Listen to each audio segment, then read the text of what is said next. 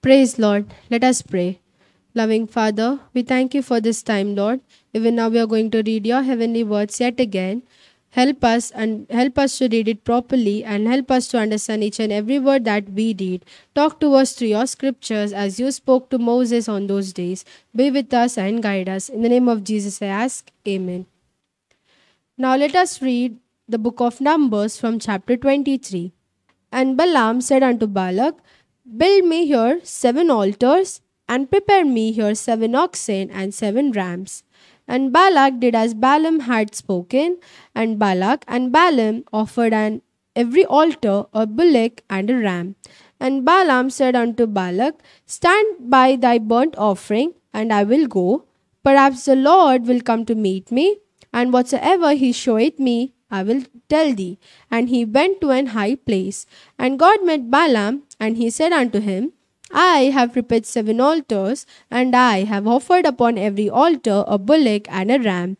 And the Lord put a word in Balaam's mouth, and said, Written unto Balak, and thus thou shalt speak. And he returned unto him, and lo, he stood by his burnt offering, he and all the princes of Moab. And he took up his parable, and said, Balak, the king of Moab hath brought me from Aram out of the mountains of the east, saying, Come, curse for me Jacob, and come, defy Israel. How shall I curse whom God hath not cursed? Or how shall I defy whom the Lord hath not defied? For from the top of the rocks I see him, and from the hills I behold him low. The people shall dwell alone, and shall not be reckoned among the nations. Who can count the dust of Jacob, and the number of the fourth part of Israel? Let me die the death of the righteous, and let my last end be like his. And Balak said unto Balaam, What hast thou done unto me? I took thee to curse mine enemies, and behold, thou hast blessed them altogether. And he answered and said, Must I not take heed to speak that which the Lord had put in my mouth? And Balak said unto him, Come, I pray thee, with me unto another place, from where thou mayest see them. Thou shalt see but the utmost part of them, and shalt not see them all, and curse them for me from there. And he brought him into the field of Zophim, to the top of Pisgah, and built 7 altars, and offered a bullock and a ram on every altar. And he said unto Balak, Stand here by the burnt offering, while I meet the Lord yonder. And the Lord met Balaam, and put a word in his mouth, and said, Go again unto Balak, and say thus. And when he came to him, behold, he stood by his burnt offering, and the princes of Moab with him. And Balak said unto him, What hath the Lord spoken? And he took up his parable, and said, Rise up, Balak, and hear. Hearken unto me, thou son of Ziphor. God is not a man, that he should lie, neither the Son of Man, that he should repent. Hath he said, and shall he not do it? Or hath he spoken, and shall he not make it good? Behold, I have received commandment to bless, and he had blessed, and I cannot reverse it. He had not beheld iniquity in Jacob, neither had he seen perverseness in Israel. The Lord his God is with him, and the shout of a king is among them.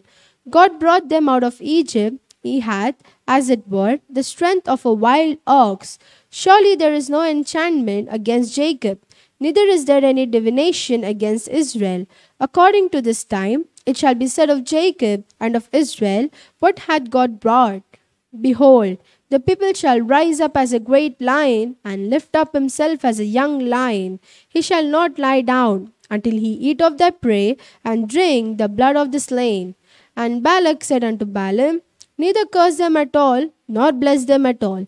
But Balaam answered and said unto Balak, Told not I thee, saying, All that the Lord speaketh, that I must do?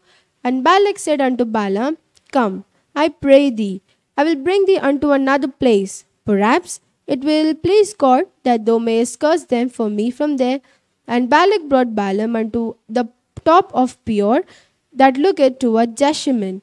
And Balaam said unto Balak, Build me here 7 altars, and prepare me here 7 bullocks and 7 rams. And Balak did as Balaam had said, and offered a bullock and a ram on every altar. Amen. Now let us read the Acts of the Apostles from chapter 2. And when the day of Pentecost was fully come, they were all with one accord in one place. And suddenly there came a sound from heaven like a rushing mighty wind, and it filled all the house where they were sitting. And there appeared unto him cloven tongues as of fire, and it sat upon each of them. And they were all filled with the Holy Spirit, and began to speak with other tongues, as the Spirit gave them utterance. And they were dwelling at Jerusalem Jews, devout men out of every nation under heaven. Now when this was noised abroad, the multitude came together, and were confounded, because every man had heard them speak in his own language.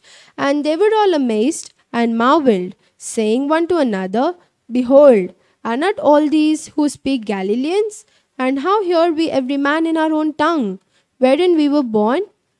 Parthians and Medes and Elamites and the dwellers in Mesopotamia and in Judea and in Cappadocia, in Pontus and Asia, Phrygia and Familia, in Egypt, and in parts of Libya about Cyrene, and sojourners of Rome, both Jews and proselytes. Cretans and Arabians, we do hear them speak in our tongues the wonderful works of God. And they were all amazed and were perplexed, saying one to another, What meaneth this? Others mocking said, These men are full of new wine. But Peter, standing up with the 11, lifted up his voice and said unto them, Ye men of Judea, and all ye that dwell at Jerusalem, be this known unto you, and hearken to my words. For these are not drunk, as ye suppose, seeing it is but the third hour of the day. But this is that which was spoken through the prophet Joel.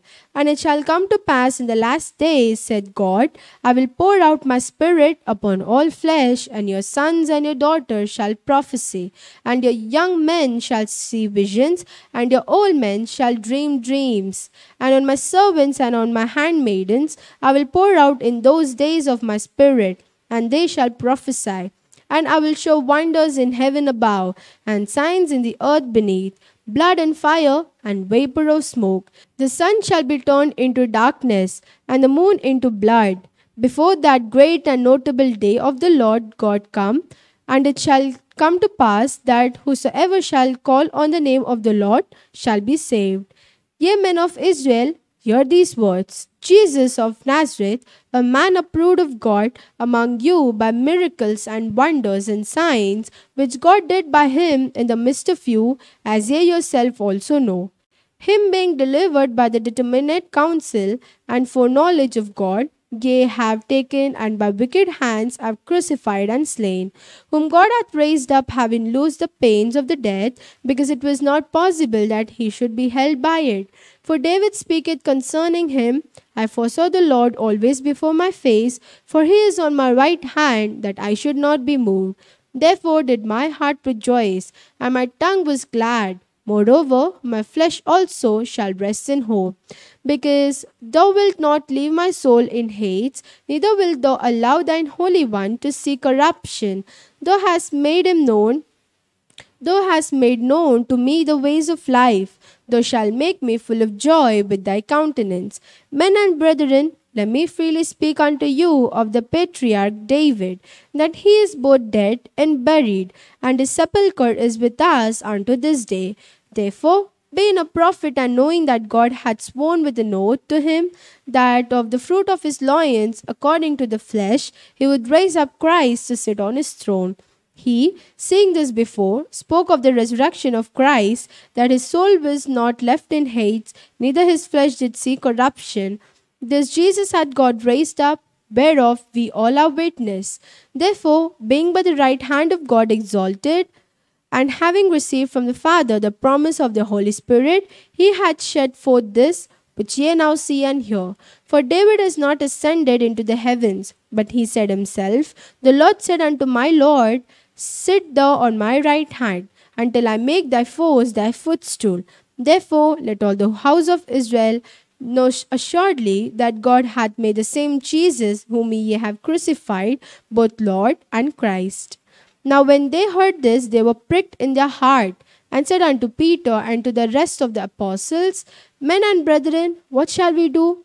Then Peter said unto them, Repent and be baptized, every one of you, in the name of Jesus Christ, for the remission of sins, and ye shall receive the gift of the Holy Spirit. For the promise is unto you, and to your children, and to all that are afar off, even as many as the Lord our God shall call. And with many other words did he testify and exhort, saying, Save yourselves from this crooked generation. Then they that gladly received his word were baptized, and the same day there were added unto them about 3,000 souls. And they continued steadfastly in the apostles' doctrine and fellowship, and in breaking of bread and in prayers. And fear came upon every soul, and many wonders and signs and were done by the apostles, and all that believed were together, and had all things common, and sold their possessions and goods, and parted them to all men, as every man had need. And they, continuing daily with one accord in the temple, and breaking bread from house to house, did eat their food with gladness and singleness of heart, praising God and having favor with all the people. And the Lord added to the church daily such as should be saved. Now let us continue reading Proverbs from chapter 12.